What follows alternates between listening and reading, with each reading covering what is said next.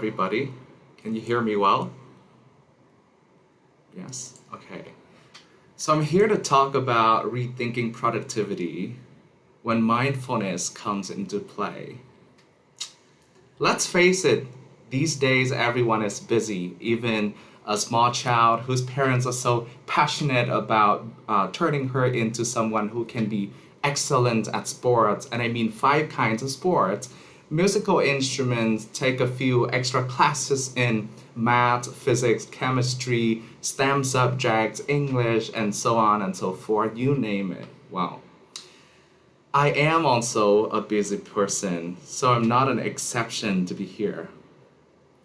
Since the beginning of 2020, I began to become the busiest version of myself. During that time, I was studying for a master's degree, working on my master's thesis, studying another undergraduate degree, participating in a youth leadership training program, operating another youth program for young people, tutoring for some students, a full-time job, and 2 other part-time jobs, all at the same time. And I performed everything pretty well. And people then started asking me, how can I possibly do so many things at the same time? How do I have the energy to be available 16 hours per day for such things? So people often assume I must be very good at multitasking, which by definition is, the ability to do several things at the same time, right? And in my case, not several things, but a lot of things at the same time. See, this world has been designed for multitasking. It allows and also makes us available online and connected with the world all the time. All tasks have to be done quickly, leading to people getting used to doing many tasks at once. And it is sometimes praised in the Vietnamese culture as a virtue when talking about women's ability to multitask. Đang cơn lửa tắt cơm sôi, lợn kêu con khóc chồng đòi tòm tem. Bây giờ lửa đã cháy lên, lợn no con nín tòm tem thì tòm. The fire is out under the boiling rice. The pigs are squealing and the child is crying, and the husband wants to have fun. Now that the fire is back on, the pigs are fed, the child is asleep, and it's time to have fun with my husband. So I can understand when they told me I was good at multitasking, it was somehow a compliment. However, it is scientifically proven that our bodies and brains weren't designed for multitasking as they are today. Researchers at Stanford University compared groups of people based on their tendency to multitask and their belief that it helped their performance. They found that heavy multitaskers were actually worse at multitasking than those who like to do a single thing at a time. The frequent multitaskers performed worse because they had more trouble organizing thoughts and filtering out irrelevant information, and they were slower at switching from one task to another. Performing multiple tasks at a time leads to the results that not many things are completed in a thorough and profound way. Not to mention, it reduces our productivity and makes us mentally stressed. However, many of us think that multitasking is the key to boosting productivity, right? You might realize that after a while of multitasking day in and day out, you would feel exhausted and have anxiety about what comes next, as well as what is chasing you from behind.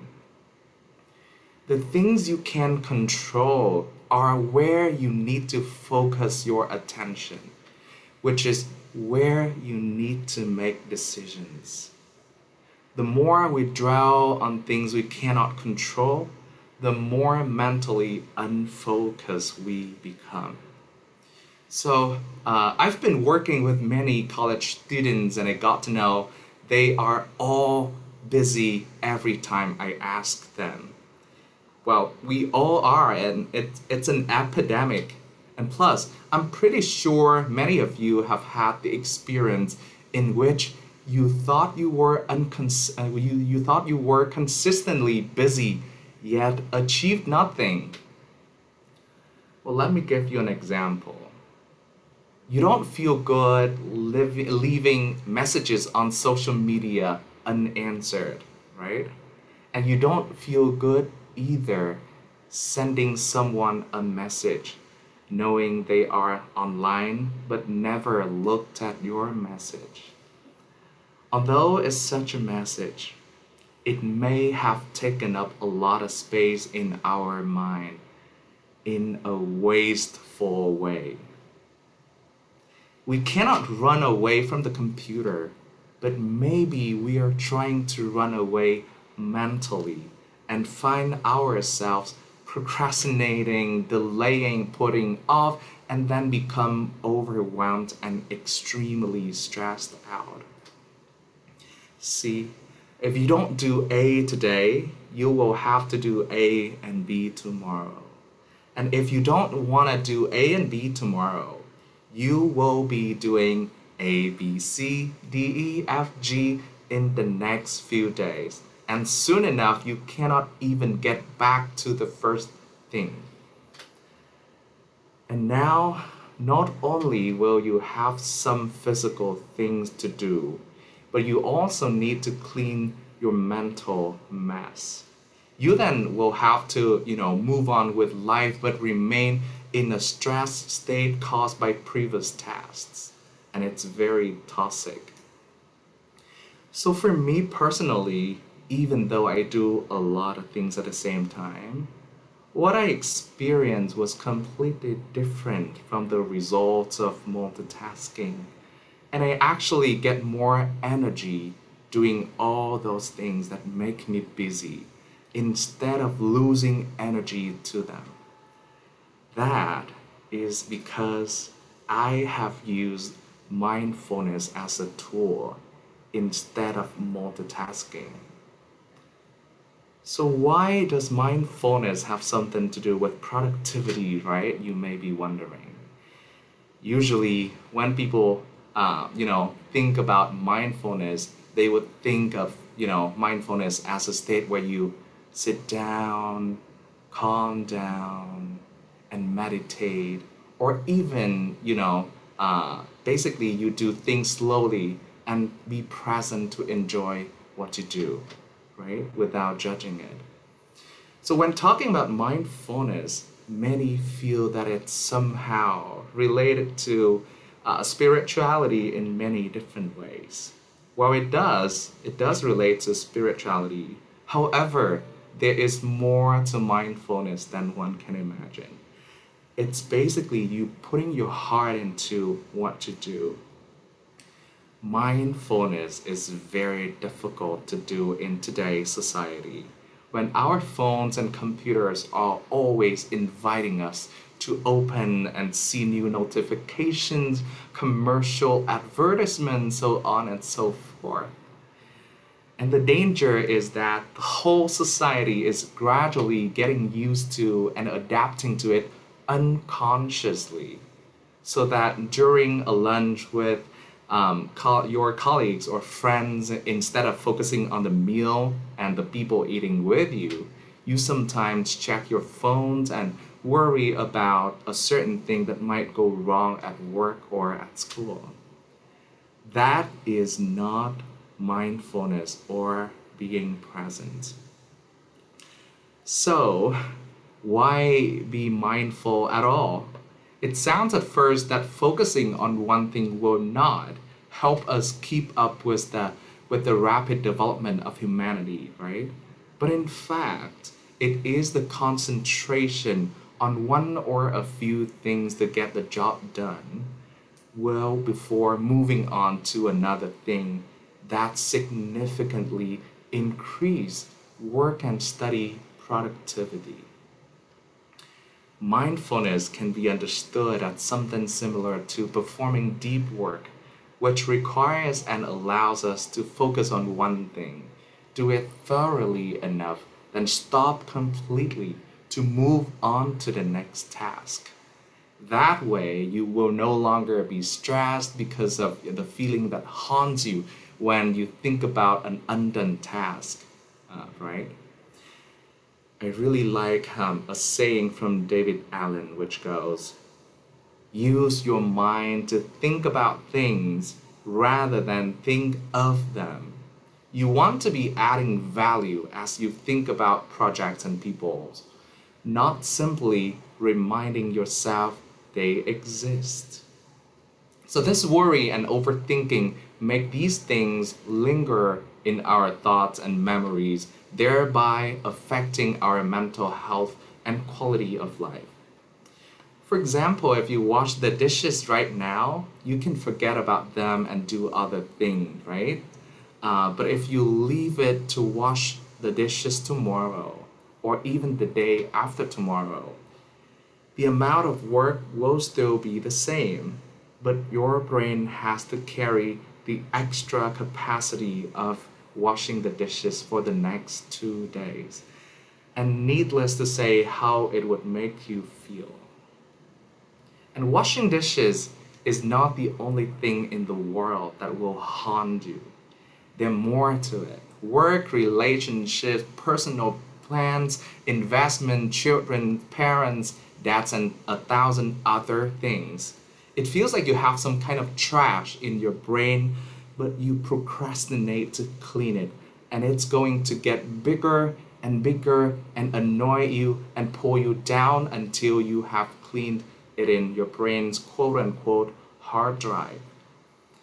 The fact that it takes up memory space in your brain will make you much more mentally and physically tired than doing it right away and move on with other things. There will always be something to do. As soon as you get things done, other things will try to sneak in your life and occupy your day. So with mindfulness, you realize that there's no need to rush into the next moment because it will come automatically and naturally. So the difficulty of juggling so many things led me to practice mindfulness and deep work to replace the previous ineffective multitasking approach. And my life changed tremendously. I then got a lot of inquiries from friends and family asking about how I allocate my time, right? And obviously, I only have 168 hours a week like other people. However, I have a very detailed 168-hour breakdown into what I would do during the day and how many hours I would spend doing those. But that's not everything. The most important thing after dividing the time spent on each task is to finish one task completely and move on with other tasks. That way the job is done and the mind is at peace and relaxed without being dragged around by unfinished tasks. Well, multitasking cannot help you do that because you would do many things at the same time and there would then be many things in progress but not yet done. And that, as I mentioned, can make you mentally tired like an older version of myself years ago. So I do time budgeting, which allocates 168 hours of the week into different activities. And each activity will have a time budget. Then I will mindfully do that activity during the allotted time. For example, if I need 1 more hour to complete a report, I may reduce the book reading time by 1 hour this week because reading books is not as important as completing that report this week. So this is pretty much equivalent to thinking of time as a currency in which we only have 168 currency units each week, right? You have a budget for every single activity, but sometimes you can save some budget and sometimes you need to spend on a certain task more than initially planned. So in general, it should be dynamic and flexible instead of static or too fixed. Using it wisely will determine your productivity and mental health. Mindfulness is rare these days in a multitasking world, but whoever masters it is more productive and surely more mentally healthy. Once you're mindful, you will do the work in the most focused state, leading to the best results.